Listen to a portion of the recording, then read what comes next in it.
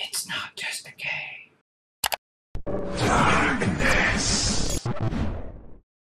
Hunting, they're fairly low cooldowns, but the reward is so big for the opportunity cost of that time, the small timing window. Wow, gets a flash there. CoreJJ losing a flash. Now this could be a nice fight in the mid side. They find the route onto Scion, but he's tanky. Goes back onto this dude. Look at the damage. Svenskaren's already gone. A big knock for the backside, but there's nowhere for Zazel to go. It's going to be Team Liquid. 5v4 for Baron. Svenskaren gets found out, takes some damage. A knock up onto the jungler though, and it's a low health Xmithie, but there's a nice knock up in for Brahmin. Here comes the re-engage as Sneaky's TP comes in, but first Svenskaren will die. Team looking at a 5v4, their backline is safe and they're ready to keep fighting. Middle inhibitor's gone, top lane gonna fall to the minions as well. They are losing their base. 40 seconds left on this Baron. Team Liquid trying to make it work. And they're gonna try the 4v4. It's low health bars, so CoreJJ pushed away. How tanky is Zergot? And it's not tanky enough. Jensen is unstoppable. Oh my goodness! Rotate towards the top side either, so they know that he's going to be on the bottom side of the map here in a second. Most likely going for the scuttle, which everybody is here. This is the scuttle scuffle teams.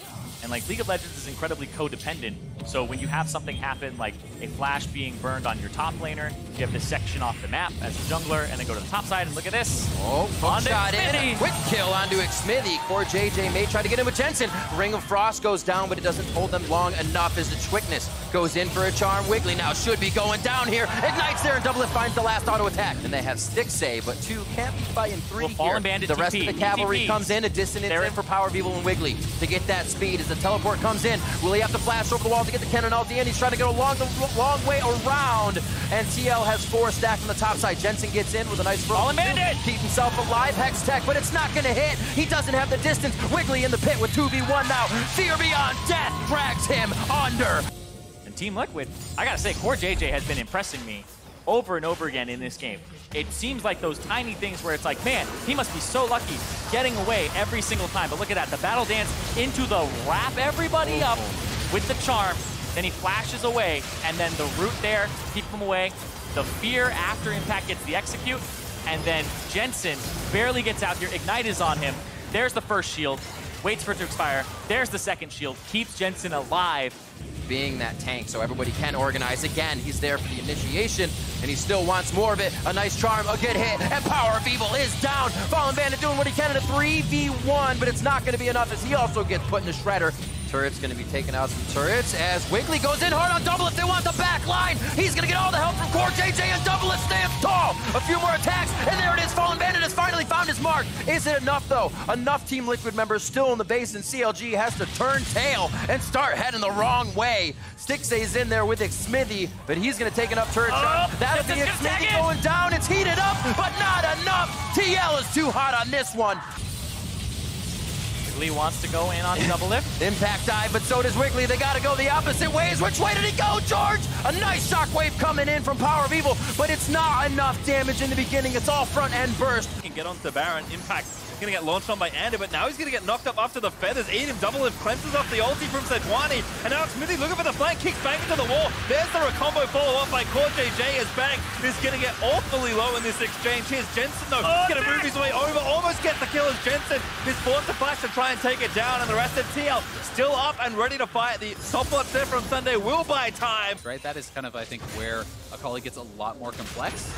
Oh, here we go. Glacial Fissure coming down. Piglet gonna be in some trouble. Wild Growth comes out, but it's gonna be only wild enough for Team Liquid to grab the kill anyway. Hootie making his way into the bottom lane, looking for revenge here yet again. Double is gonna be taken very low, almost taken down. Hootie taken very low now as well. He's gonna grab himself the kill on the enemy AD carry. It's actually Lyra picking it up. CoreJJ barely getting away. Hootie walking away with just a sliver of health. We'll see if TL try to force the issue. They may just look for the fight. Here we go. Jensen popping the Ghost Blade, looking to go in here. Lyra's gonna be taken very low. Hootie dropping the Equalizer down now into the river. Still low HP on the Clutch Gaming jungler. Hootie trying to get himself away, will be able to escape the chains. But health bars are hurt on the side of Clutch Gaming. The Equalizer's been expended, but the catch is down onto Impact, and that's a pretty big pick. 5 versus 4 now for the side of Clutch Gaming. Impact has not been able to contribute anything. He's already been killed off, but now Clutch Gaming will be cut to pieces. Jensen will end their world, and that is a double kill over to the mid laner from Team Liquid. Ooh, it's scary. Top lane tier 2. Being targeted now as well by the side of Team Liquid. CoreJJ getting himself in a fight. 1 versus 3. 2 redemptions called down as Piglet's going to be in some trouble. Vulcan also taken very low. The Clutch Gaming AD carry's already been popped. Damonte will grab a return kill onto Xmithy as Lyra will go down. The double kill over to Impact before he falls.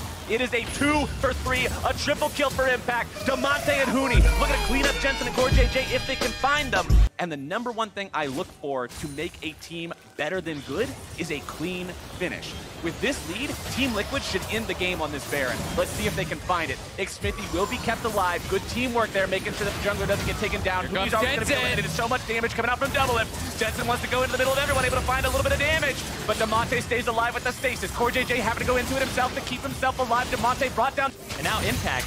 Let's see, is he able to do anything against Solo here? He does have the rank 3 ultimate.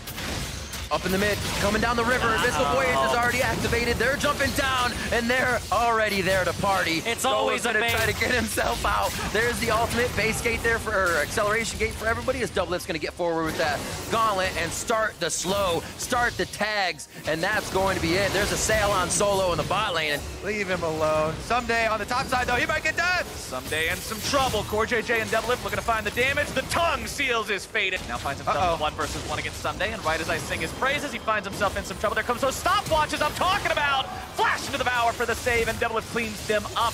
It's just a hole in the wall you can barely see through.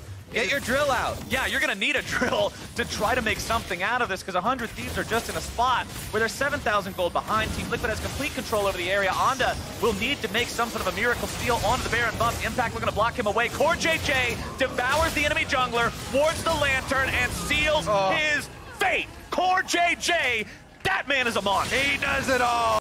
You got to push the crab the other way.